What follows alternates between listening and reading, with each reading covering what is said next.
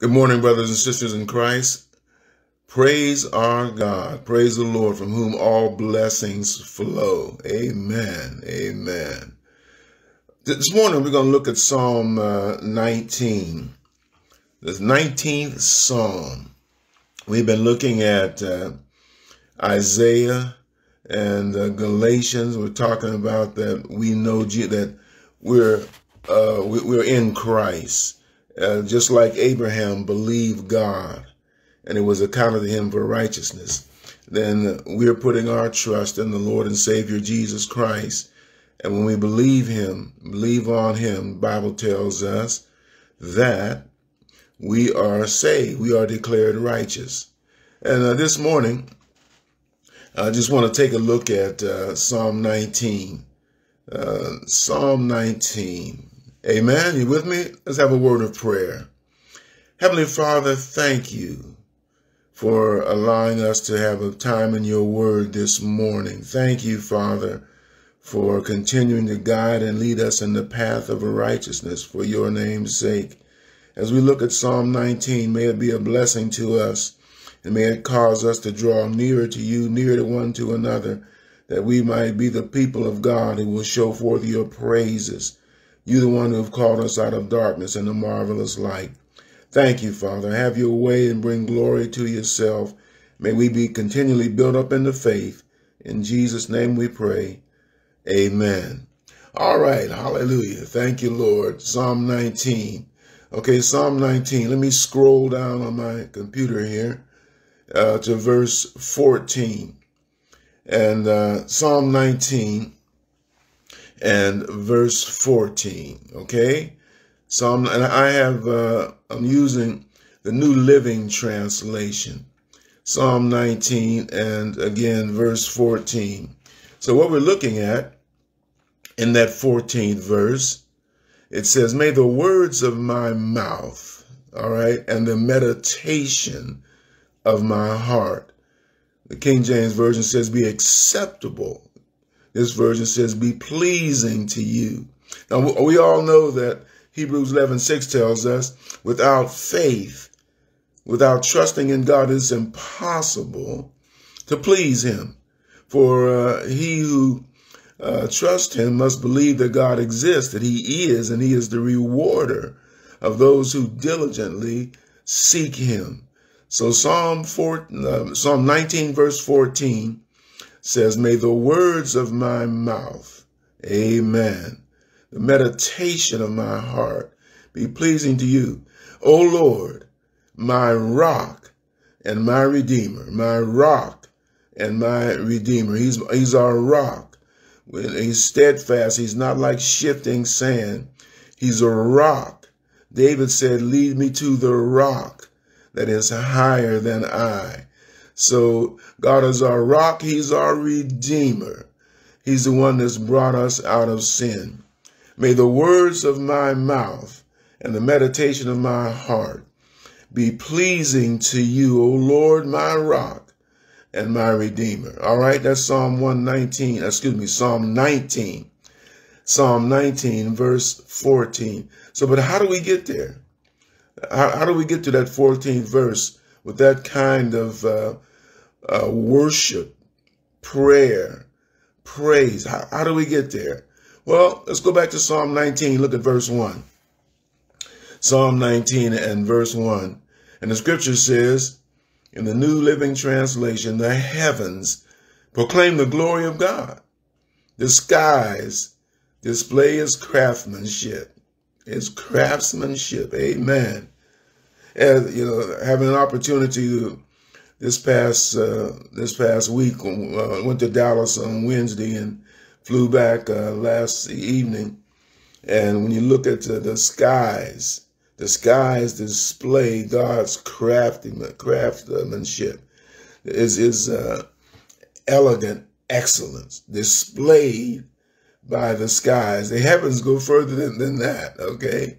The heavens, the skies are a part of the heavens. The heavens just are continually or continuously existing in the format that God has done since he created it. The heavens and the earth are not, they're not eternal, but God brought them into place.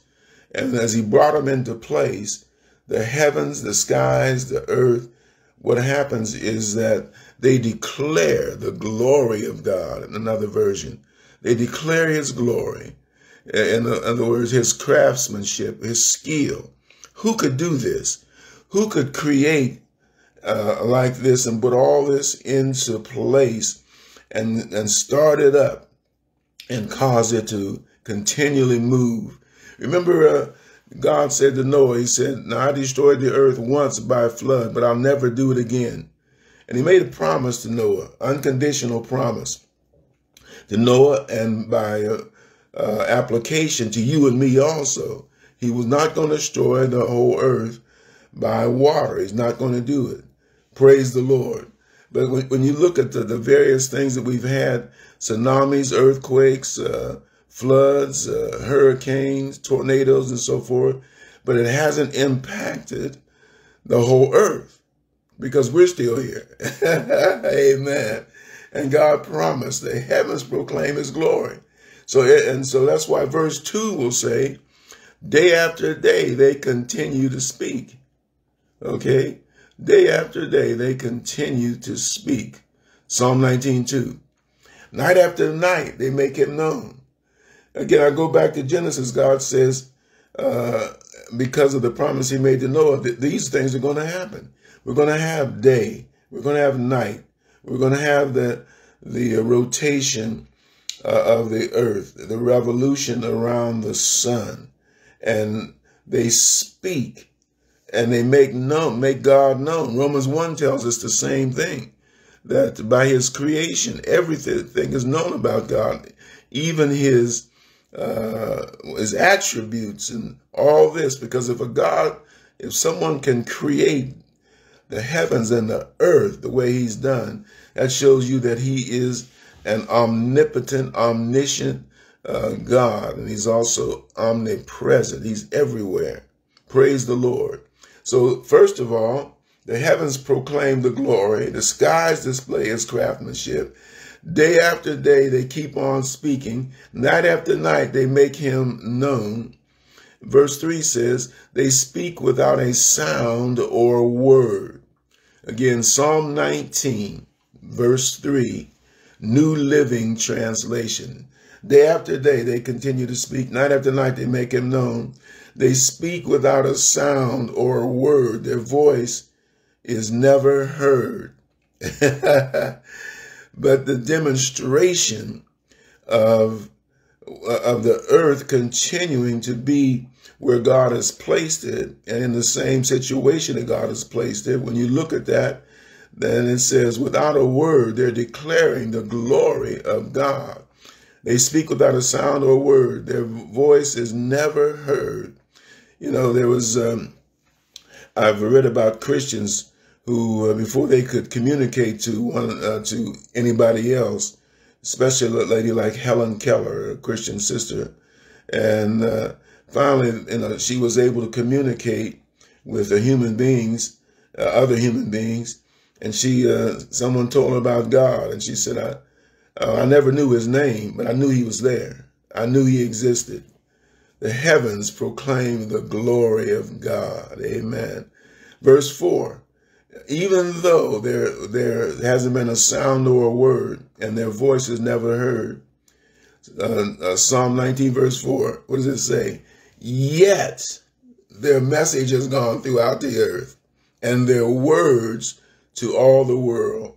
God has made a home in the heavens for the Son. Look at that. Praise the Lord. Psalm 19:4. Meditate on that. Think about that. Notice the message has gone throughout all the earth, the words to all the world. But in the end of that verse, he says, God, the creator God, the one who's created all this, has made a home in the heavens. A home in the heavens. What's that all about? He's made a home in the heavens for the Son, the S-U-N, for the Son. Okay. Now this is a picture that God has made a home for his Son, S-O-N, the Son. And when it comes to the heavens and the earth, and comes to, our planetary system, our universe, the Sun is the center of these 9 or 10 planets, however we want to call them. And everything revolves around the Sun. The Sun is the center, not the Earth, not Mars, not Mercury, not Jupiter, not Pluto. So it's sometime not the other planets, Saturn, so forth. Not any. God has made a home in the heavens for the Son. Now we take that and we say that's a physical understanding of how God has created the heavens and the earth. But the spiritual understanding is God has made a home in the heavens for his Son, S-O-N. Notice verse 5. See, the poetic way that this helps us to see some things naturally, physically, materialistically, but also spiritually. It bursts forth like a radiant bridegroom after his wedding. All right. It rejoices like a great athlete, eager to run the race. Yeah, and I know you've seen that if you watched any kind of Olympics and at the races and just before. I mean, the athletes are there, they're moving, they're jumping, they're shaking their hands, and they're getting ready, and they're stretching, and they're doing all this sort of stuff, and they're getting ready.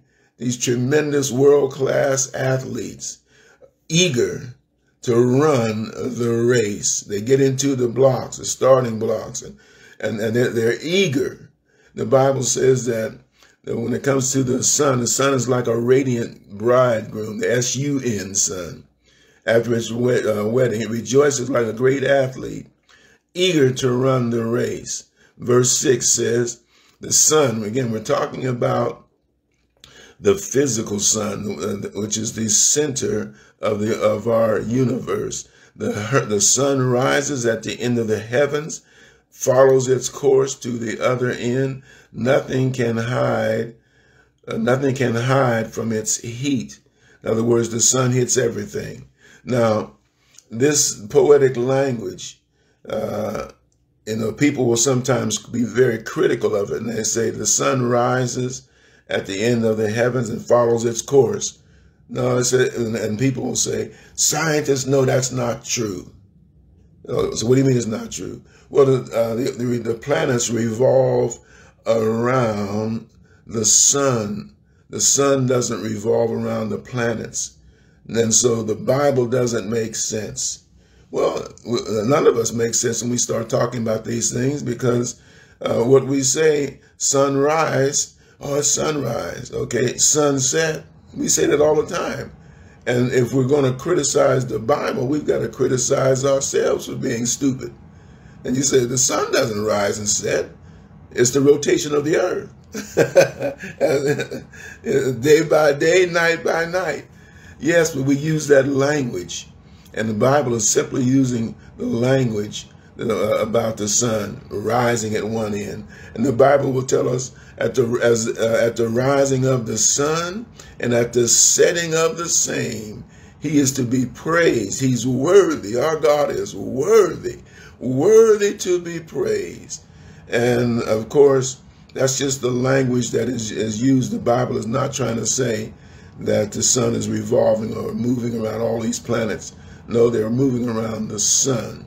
Verse 7 says this, the instruction of the Lord are perfect, reviving the soul. The decrees of the Lord are trustworthy, making wise the simple. Now, here's where we get deeper in the Psalm 19. We get deeper into how God is revealed. Romans 1 tells us, starting with verse 18 to the end of Romans chapter 1, again, it tells us the wrath of God is revealed from heaven against all unrighteousness and ungodliness of men who hold down and suppress the truth in their unrighteous lies, their living, their conduct. But so God through creation has revealed himself, created the heavens and the earth. He's revealed himself. Not a word is said, but it's obvious that if you have creation, you must have a creator.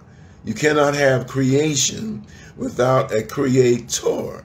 So the creator is making himself known. Now we get to Psalm 19, and we get to verse 7. So the instructions of the Lord are perfect, reviving the soul. Amen. Praise God. I hope you're with me. The instructions. So we just don't need, we need more than creation. Creation reveals there is a creator and that he's a loving, kind creator. Creation reveals that. He's a creator who is still involved in his creation. We get all that. But the instructions of the Lord are perfect. Well, the idea of that is complete. So we're incomplete with just creation. Good morning, everybody. We're incomplete with just creation as far as the soul being revived. What we need after that is the instructions of the Lord, or the law of the Lord. The word perfect means it reaches the goal. So, and many times we're talking with people one way or another, different places, and people will say to us, you know, I love nature. I go out and I just feel so close to God. And I'm looking at this and that. I get all that. But in order for you to have your soul saved, your soul sanctified, in order for you to be filled with the Spirit of God, and to get to Psalm 19, verse 14, where again, the words of my mouth and the meditation of my heart are acceptable with God. O Lord, my strength, my redeemer, my strength. And another version says, my rock. Lord is my strength. Well, that happens when I'm listening to him and I'm living my life based upon his instructions. The law of the Lord, the instructions of the Lord are perfect. That's the goal. So if you want to reach the goal of your salvation, of being saved, justification, sanctification, and glorification, then you need the instructions of the Lord. That's what revives the soul. And he goes on and says, or transforms the soul. That's what takes us from spiritual death to spiritual life, the instructions of the Lord. Now again, 2 Timothy 3:16 tells us that, again, all scripture is given by inspiration of God and is profitable. For first of all, for doctrine, which means to be taught. For instruction in righteousness. We need the instructions of the Lord. And then when we meditate in them day and night, as Psalm 1 says, what happens is they make us wise. Because that's the second part of verse 7. Now notice again in this what's called parallelism. The first line, or the first line and a half, and the second line and a half are strengthening each other. So the writer says the instructions of the Lord are perfect, reviving the soul. And he says the decrees, which are the instructions, he calls it another word. The decrees of the Lord are trustworthy. Man, that's a great statement. What God decrees, we can trust. His decrees, his instructions, we're reading, we're learning, we're meditating. We're praying and asking God to help us get to the point of obedience. That's our Sunday school theme this quarter. If those of you who have the expositor, the Bible expositor, obedience, the instructions. God is instructing us. But the Bible tells us the decrees. God has also decreed things. He's commanded us. Do this. The decree of the Lord are trustworthy. And so when we meditate on that and you think about that, it doesn't matter whether you understand it or not, long as you know it's a decree. God has declared this to be, and this is how we respond to what he's declared. The decrees of the Lord are trustworthy. And the Bible says, making wise the simple. The word simple has the idea that, that we're naive to certain things. We're naive. but the decrees of the Lord are so trustworthy. The Bible will say in Proverbs, trust in the Lord with all your heart. Don't lean to your own understanding, but in all your ways acknowledge him, and he will direct your path. The decrees of the Lord are trustworthy, making wise the simple. Here the word simple is the idea of someone who is not double-minded. A simple-minded person is not someone who's a simpleton, who's silly, who's dumb, who's stupid, who doesn't understand. The simple is someone who is not a person who's saying one thing, doing another, who listens to the word, but then comes up with his own understanding. A few years back, it's been more than a few now, what popped up on the scene, what came on the scene was this. It was a teaching, Bible teaching. It was serendipity. So what is serendipity? Oh, I just read the scripture, and we talk about it. Here's what it means to me. Who cares what it means to you? What does it mean? What it means to you is nonsense. It's what it means. And so, as Jesus says that he tells Nicodemus, he said, Nicodemus, unless you're born again, guess what, Nicodemus? You're not going to understand. You're not going to see the kingdom of God. And he says, and marvel not that I say unto you, you must be born again. John chapter 3. Marvel not that I say unto you, you must be born again. The Spirit moves wherever he wants to, and he impacts and impacts everyone that he wants to. He's in sovereign control. But Nicodemus, you need to be born again. So Serendipity Bible Study says this. Jesus said to Nicodemus, I must be born again. Well, here's what I think that means. Here's what it means to me. I need to just be a better person. But I mean, it may mean that to you. That's not what it means. Excuse me. That's not at all what it means. And if you're going by what it means to you, you're going to be lost, and you're going to stay lost, because that's not what the scripture means. So not Proverbs, but Psalm 19. I keep trying to say 119. Psalm 19, verse 7. The instructions of the Lord are perfect. We mean perfect. They reach the goal. What is the goal of the instructions of the Lord? To revive your soul. You're dead in trespasses and sin before you come to Jesus Christ. The instructions of the Lord are to cause you to be born again, to go from spiritual death to spiritual life.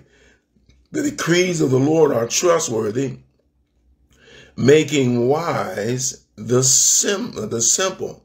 See, if you're not duplicitous, giving everything a double meaning, coming up with reasons why you should not obey the word of God. James said a double-minded man is unstable in all his ways. And so the double-minded man gets the word of God, but he twists it so he doesn't have to do what God says. You see what I'm saying? That's what double-minded says. So a double-minded person needs to do a twofold cleansing. The cleansing of the heart, cleansing of the hands. So your service is messed up. Your service is messed up because your heart is messed up. And so people who are double-minded will often try to do a whole lot of extra work. Boom, got these hands, I'm busy, I'm doing this, that does nothing to save you. You're double-minded. You're not doing what God says. And you're replacing the instruction of the Lord, the commandment of the Lord. You're replacing that with your own will, your own, the way that you want to do it. So the instructions and decrees of the Lord don't make you wise because you're not simple. You're not simple also means single-minded. A single-minded person or a simple person is one who, when they hear the truth, responds to the truth by living according to the truth.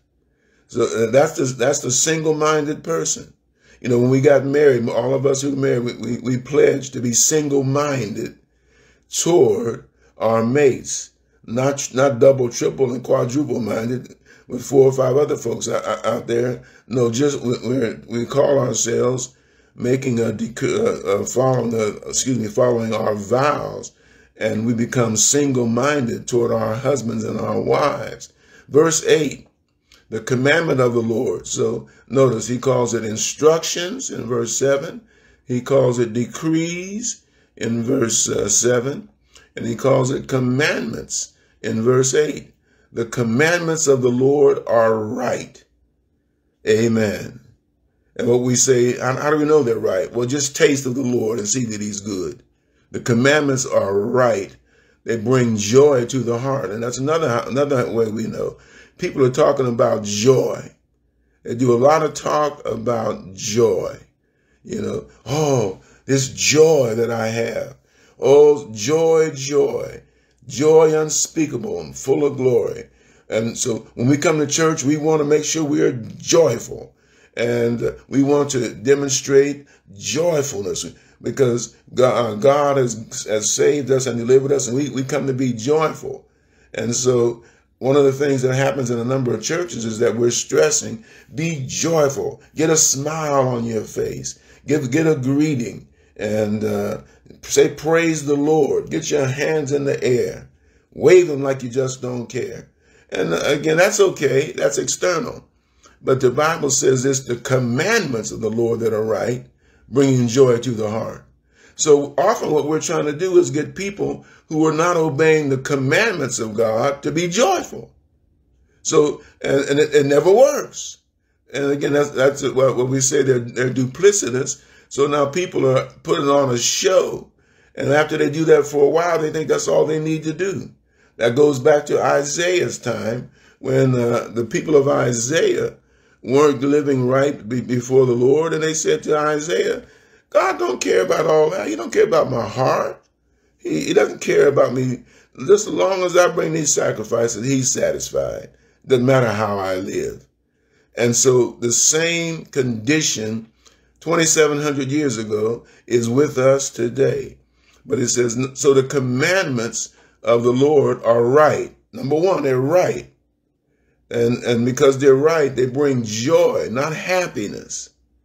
Joy to the heart.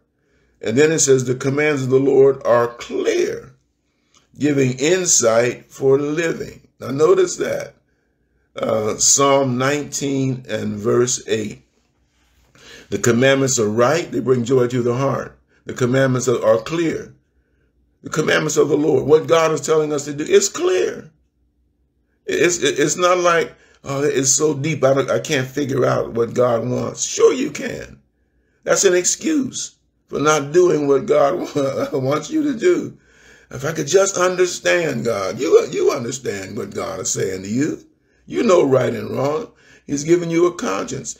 And if you don't know right and wrong, it's because you've been wrong so long, and you put God in a position where he has now seared your conscience as with a branding iron. So, no, you don't feel it anymore. It's like, you know, I said in my hand when I was working at General Motors and all the work, 9 hours a day, 6, 7 days a week for years. I had calluses all over. I don't have them anymore. I don't have them anymore. I don't work. But when I was working, I had calluses on my hand. And the reason, and those calluses, I could take a pin or a needle and stick it so far, I wouldn't feel a thing. It was dead skin that had come up. And so if you don't know what's right and wrong before the Lord, that's because that's because your conscience is seared like with a branding iron, and now it's now no longer sensitive to the word of God because you've been duplicitous with. I use that word a couple times. You've been double-minded with the Lord. Double-minded. You know, a double-minded man is one who God says, "Here we go, do this." A double-minded man says, I want the blessing from doing this, but I'm doing this. I'm not listening to what God is saying. So, okay, well, you double-minded. Yes, well, I'm praying about this. Isn't that something? I'm praying about it. What are you praying about? So God says, be holy. I'm praying about that. No, you need to be holy. You need to receive that decree, receive that command. Ask the Holy Spirit to fill you and make you obedient to what God is saying. So people who have insight for living, it's because the commandments are right. It brought joy to the heart. The commandments are clear and people are following. I always go back to my example with Samuel and Eli. And so Samuel was told by Eli, the next time you hear the voice speaking to you, then you say, "Speak, Lord, my servant is listening." The idea of the word listening, my servant, when you tell me what to do, I'm going to do it. That is listening with an idea or an attitude of obedience. And so what happened to him was that when the Lord spoke, he listened, he obeyed, and he went off to do what God has said. So the commands of the Lord are clear, giving insight. The reason people don't have insight is because they're not going to obey the commandment. And many people want you to help them while they're out of obedience to the Lord. They're disobedient, and they come. Can you help me? No, I can't help you. What you need to do is get right with God, like we used to sing in church. Get right with God and do it now. Well, what do you got to do? Down at the cross. Got to get to the cross of Jesus Christ and put your trust in the person and work of Jesus Christ. So verse 9 says, reverence for the Lord is pure, lasting forever. The laws of the Lord are true. Each one is fair. Now notice, let me read these verses to you. And so we get to verse 7, Psalm 19, verse 7. The instructions of the Lord are perfect, reviving the soul. The decrees of the Lord are trustworthy, making wise the simple. The commandments of the Lord are right, bringing joy to the heart. The commandments of the Lord are clear, giving insight for living. Reverence for the Lord is pure, lasting forever. The laws of the Lord are true.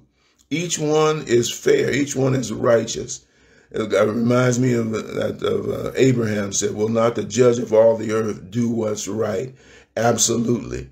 Often it may not be right in our sight or in the sight of a sinner, but it's right in the sight of people who are in line with God. So reverence is pure. And now we know why people are what's going on in America and different parts of the world. There's no reverence for the Lord. There's no fear, awe-inspiring fear for the Lord. That's what is pure. So when the Lord says jump, we say, we're in the air going how high. That's what reverence is. Not when God says jump and say, well, why do I have to jump? I'm comfortable with right here. Why do you want me to tell me if you tell me and explain to me why you want me to jump, I jump. Not, in other words, God, you gotta humble yourself to me. And then I make the decision what I will do based upon what you're telling me. So what is that? That is eating of the tree of the knowledge of good and evil. And what is that all about? I tell God, you don't decide for me what's good and evil. I decide for me what's good and evil. No fear. Amen, my brother. No fear. Reverence for the Lord is pure. Well, again, that's where a lot of people have so many problems, because they don't have the reverence and the fear, the awe-inspiring fear of the Lord. Amen. Praise the Lord. The laws of the Lord are true. Each one is fair. Each one is righteous. Each law. And so what that means is we need to get the right attitude to get to the right altitude. The right attitude. What do you mean? We got to get our mindset right. Paul says when he's praying that God will give you the spirit of knowledge and revelation, knowledge, understanding, the spirit of knowledge, wisdom, understanding, and the revelation of God. Because if you don't have the right attitude, you're not going to get it.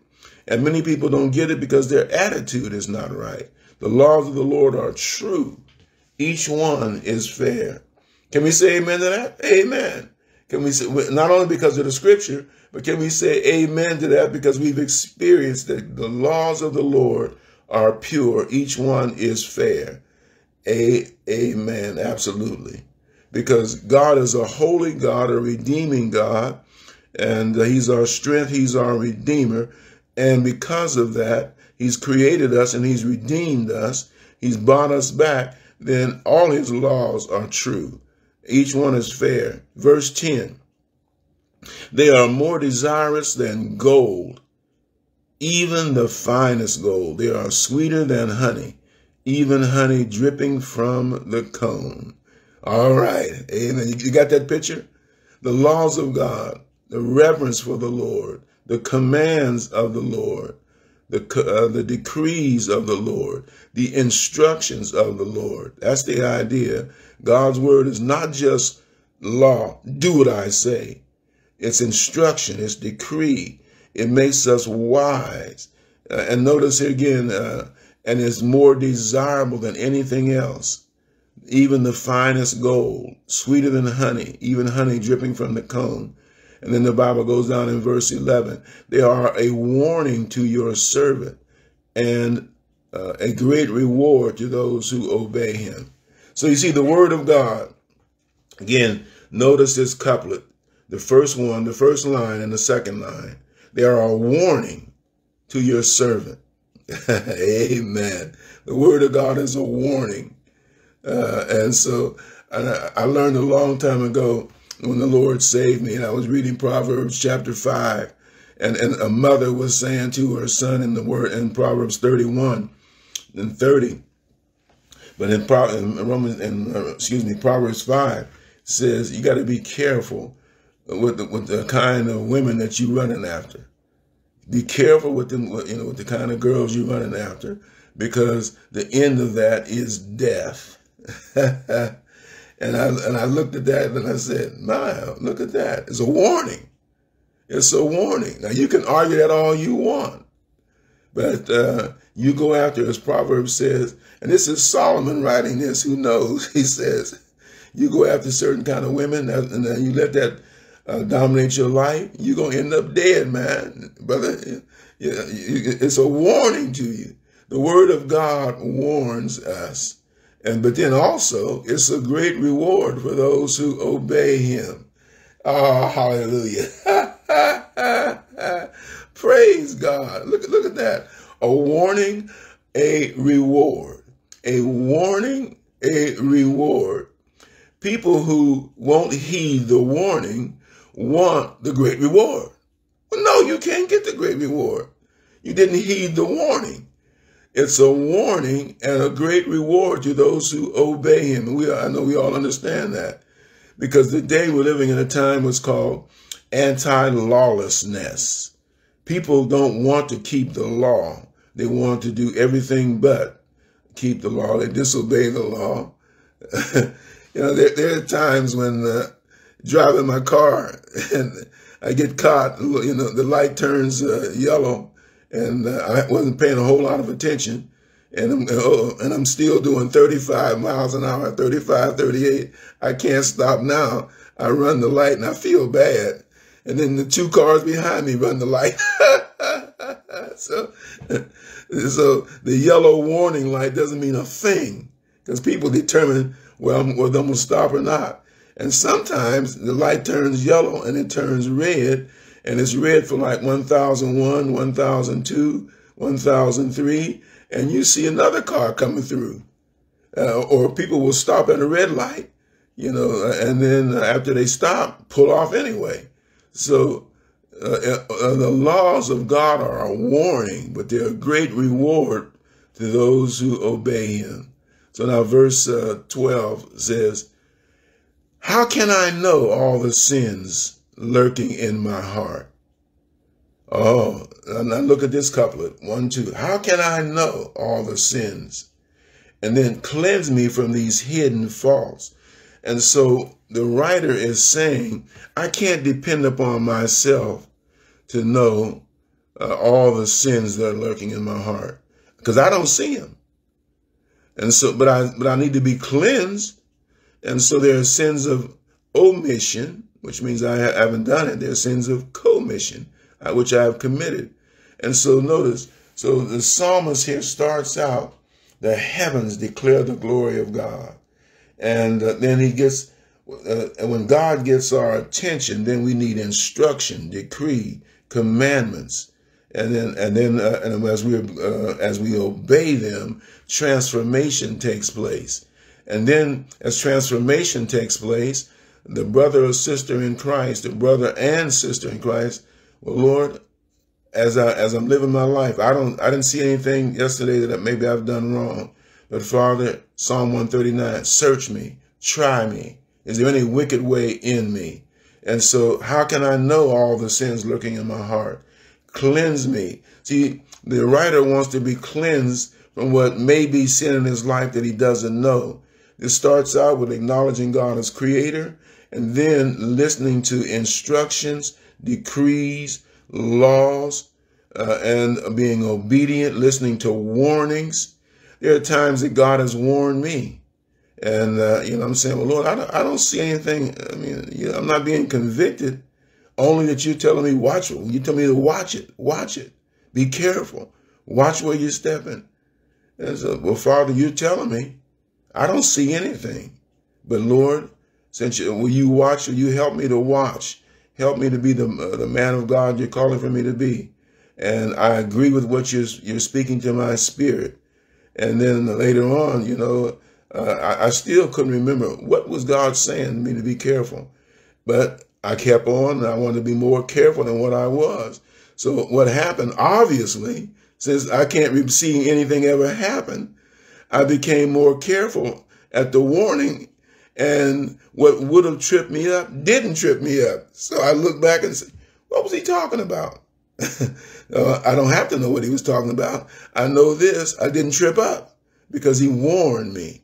So how can I know all the sins in my heart?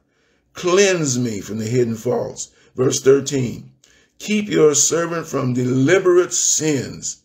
Don't let them control me. Then, see, here's the prayer. And so people who say, well, I have a hard time praying. Well, that's because you're not really meditating on the Lord. Because the more you are watching what God is doing, and you want cleansing, you'd be praying a lot for you. Father, cleanse your servant, cleanse me from deliberate sins. Don't let them control me. Then I'll be free of guilt and innocent of great sins. We have to be kept. 1 Peter chapter 1, verse 5. God is the one who keeps us by his spirit. And now we get to verse 14, the end of this psalm. I started out I read this scripture. May the words of my mouth and the meditation of my heart be pleasing to you, O Lord, my strength, or my rock and my redeemer. All right. So, and I started out saying, so how do we get here? How do we get to verse 14? Why is he saying this? Well, to look at so we've just gone through the first 13 verses before we get to the last one. We get to the first 13 verses and 13, keep your servant from deliberate sins. Well, how do we get there? Verse 12, how can I know all the sins lurking in my heart? Cleanse me from these hidden faults. How do you get there? Because verse 11, the word of God is a warning and great reward. The word of God is more desirable. So verses 10, 11, as we pray that, Father, your word says that your word is more desirable than gold. Make that true in my life, Father. I'm open to that, Lord, and I yield to your word. Your word is more desirable than fine gold. Give me that desire. Proverbs or Psalm 37, trust in the Lord. Commit yourself to him. He'll give you the desires of your heart. So what do? We pray about that. Heavenly Father, give me the desires of my heart. Make my desires the desires you want for me. And so sweeter than gold. Again, the law of the Lord is true. Each one is fair. Reverence for the Lord is pure. The commands of the Lord are clear. The commandments of the Lord are right. The decrees of the Lord make wise the simple. The instructions of the Lord are perfect. Verse 7 through 13, as we prayerfully read that, causes us to end up at verse 14. And so here's the prayer that we pray based upon the Creator, his instructions, his law, his decrees, his warning, the great reward. So we end up praying, Father, may the words of my mouth and the meditation in my heart, may it be pleasing to you. O Lord, you're my strength. You're my rock. You are the one who redeems me. So the word redeems me as the idea that he brings us out of sin, because we were sold in the slave market.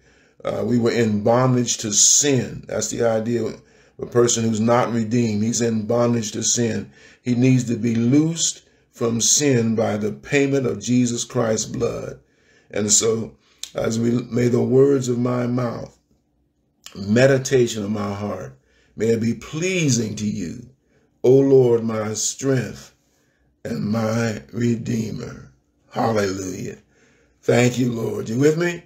And so, again, we started out in verse 14 and said, how do we get there? Well, 7 through 13 is how we get there. After the Lord gets our attention, the Creator gets our attention. And again, how he's created the heavens and the earth. And once he's got our attention, now we're ready for school. School's in. School's in, my brothers and sisters. Instruction, my goodness. Instruction, laws, precepts, and decrees. All that God has given us. Warnings, reward. School is in. Are we ready to get busy and focus on the Lord? So we end up saying, again, day by day, week by week, Lord, may the words of my mouth and the meditation of my heart be acceptable to you, O Lord, my strength and my Redeemer. All right, my brothers and sisters, praise the Lord. Have a good Lord's Day. And again, words of Psalm 19, 1 through 14. And may the meditation of our heart be pleasing to God. All right, let's close in prayer. Father, thank you for our time in the Word in Psalm 19. We honor you and praise you. May it be true in our lives. In Jesus' name we pray. Amen. All right, everybody. Thank you, my brothers and sisters. Have a good day.